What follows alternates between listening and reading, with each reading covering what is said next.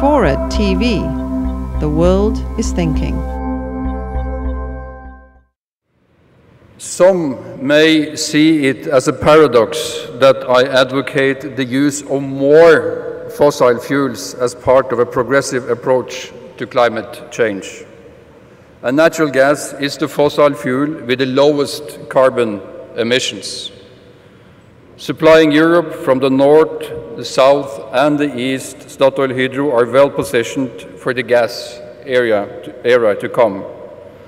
And Norwegian gas exports today is around 90 BCM per year, and it's building up. Gas exports may be our biggest contribution to reduce greenhouse gas emissions. Substituting coal with natural gas in electricity generation can reduce CO2 emissions by 2/3. It is a sound climate strategy to replace old, inefficient coal plants with new gas-fired power plants. Let me give you a concrete example.